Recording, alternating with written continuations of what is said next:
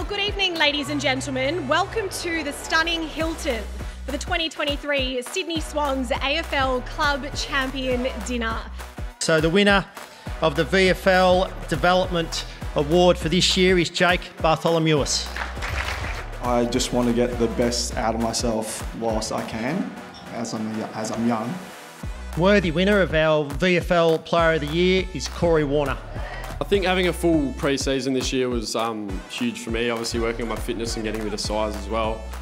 I'm extremely proud to present the winner of the Rising Star for season 2023, Gus Sheldrick. Play a couple good games was very relieving and I'm happy with it, but disappointing finish to the season, but what can you do? Please join me congratulating this year's most improved player to Hayden McLean. Yeah, I think it's just having a bit of belief and I think getting the opportunity this year. The boys got around me a lot, worked closely with a few boys in the off-season, so I think just putting that into a good season was good. This year's deserved winner of the Barry Round Medal for Best Clubman is Harry Cunningham. Appreciate the kind words, Bernie, and it's an absolute honour to receive this award. This guy is the epitome of a know what you're going to get. The Peter Bedford Trophy winner for third place in this year's club champion with 471 votes is James Rowbottom. I just want to be a teammate that goes out there and each week everyone knows what they're going to get, and I think that's what I produce each week. The Adam Goodes Trophy this year was won by a person I met when he was 3 days old.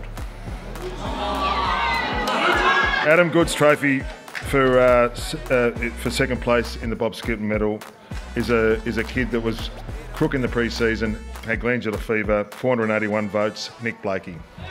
To be here and come second in our BNF is something I never thought would happen, that's for sure. The Bob Skilton medalist for 2023, would you please welcome Errol Goulden. Most important, I just want to thank my teammates, amazing group of players, and love coming to the club every day, and hopefully, cheers boys. But very excited. I think we've got a very special group. I think we've got something a bit deeper than just a footy club here. It's something more than that, and very grateful.